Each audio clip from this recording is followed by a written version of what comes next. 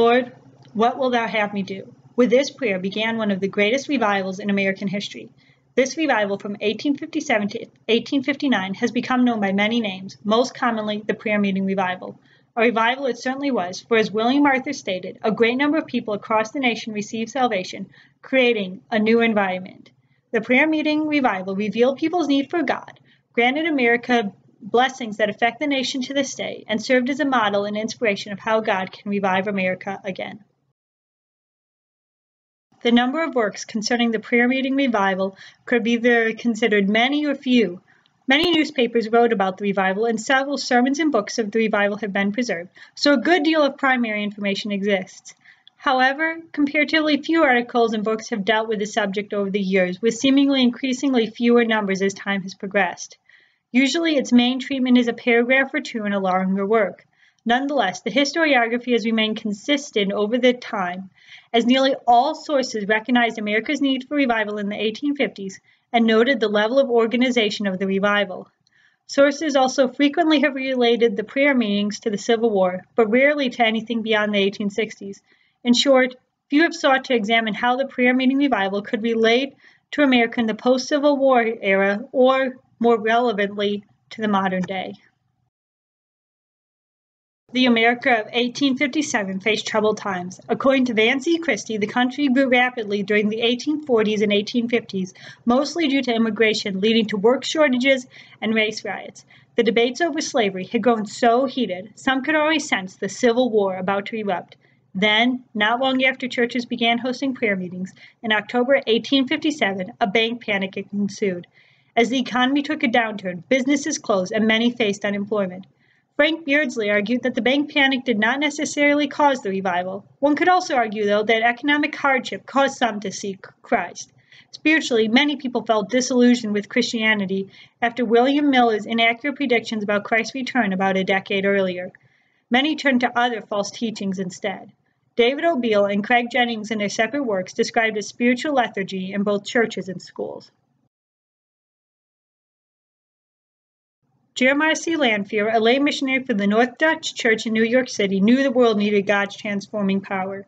He persistently tried multiple methods to win the souls, but nothing seemed to work, leaving him discouraged.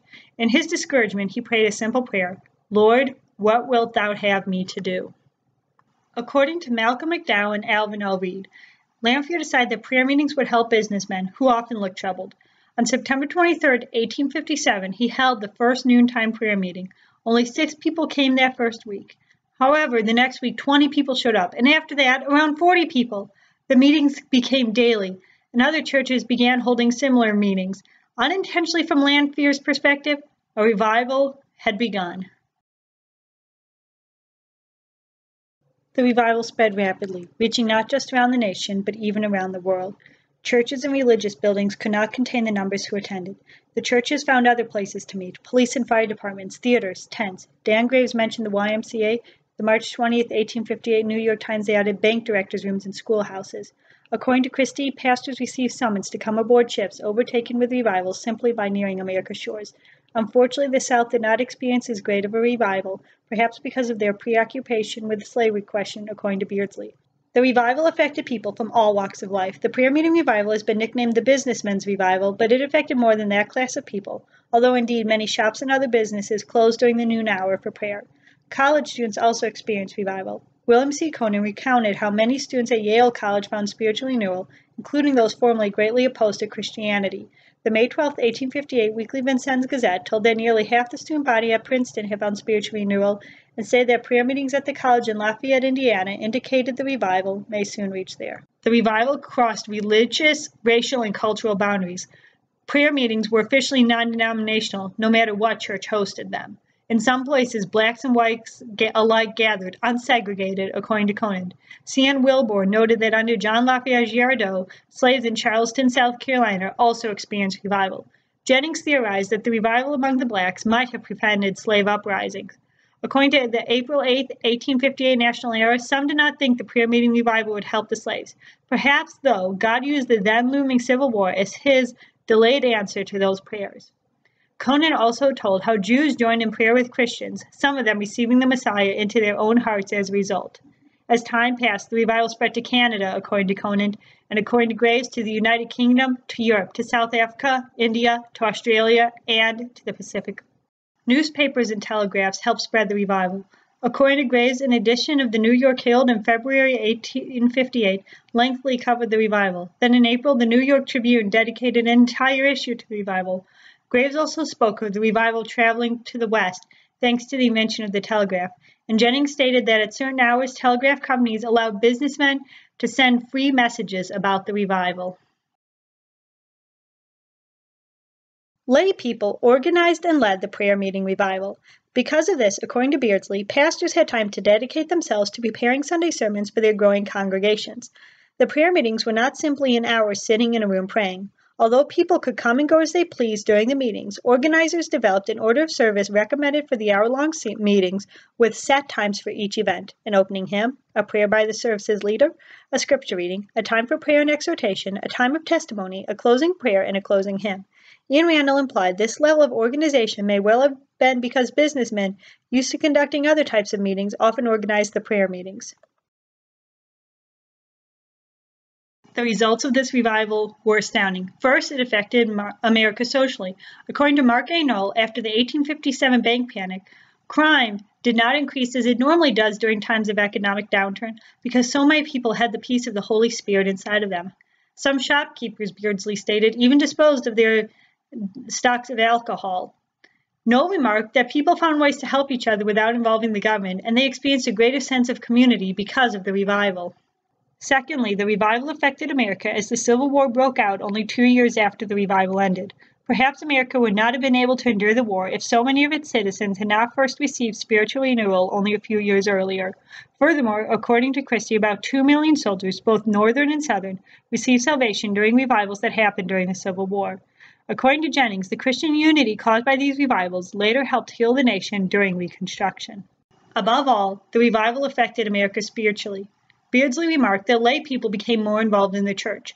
According to Graves, families began to have daily devotions, and pastors again preached the gospel rather than giving intellectual lectures. According to Knoll, people felt burdened to evangelize urban areas and send missionaries overseas. Jennings mentioned that many people gave generously to philanthropic and Christian causes, helped found Christian schools, relief agencies, and gave to missions. Beardsley's and Arthur's work stated that people also felt more unified with believers from other denominations because of this revival. Most importantly, though, was the number of souls destined for heaven because of the revival. According to Christie, people praying for the salvation of loved ones also witnessed to their unsaved friends and family. Unsaved people began to attend prayer meetings and, in many cases, prayed the sinner's prayer. Estimates vary, but most agree up to 1 million people received salvation in a time span less than 2 years. Christie compared this to 11 million American citizens receiving salvation within a 2-year time span today. America today needs revival. Jeremy Griffith stated in a May 2018 interview, "The nation has become, quote, driven by humanistic desires and preferences. A revival would usher in the Spirit of God," end quote.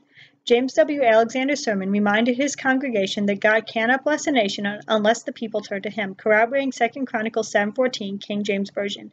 "If my people, which are called by my name, shall humble themselves and pray, and seek my face, and turn from their wicked ways, then will I hear from heaven, and will forgive their sin, and will heal their land." Some Christians have grown lukewarm like the Laodiceans in Revelation 3:16 and claim such a revival is not possible. In contrast, Griffith stated, revival, quote, should be the natural state of the local church, end quote, if believers' hearts align, quote, with the passion and priorities of God, end quote. Arthur's sermon agreed, stating believers should desire to see as many as possible saved. The prayer meeting revival blessed those who experienced it, and it blesses America today. Each revival in America has ensured that Christians remain in America, allowing God's blessings on the nation to continue. As America becomes increasingly pluralistic, Christian pastors, scholars, and lay people would do well to look back on revivals such as the prayer meeting revival, not just to understand the historical impact, but to inspire modern-day believers to yearn again for the revival of souls. May Christians indeed hope for another revival in America. It is not a hopeless wish, but a faith in the promise that God can do again what he has done before.